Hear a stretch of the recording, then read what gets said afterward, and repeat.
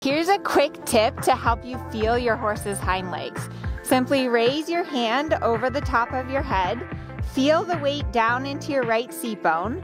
When your horse's hind leg is moving, you're gonna feel your right seat bone lift up, come forward and drop down. So right now it's up, forward, down, up, forward, down, up, forward, down. You really wanna start to be able to feel what's happening with your horse's hind legs. So try this, just raise your hand over your head.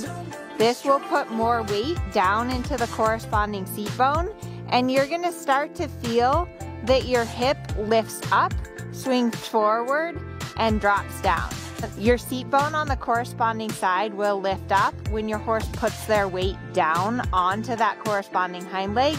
Your seat bone is gonna drop down when your horse lifts up the hind leg, and then it's gonna swing forward as your horse brings their hind leg through.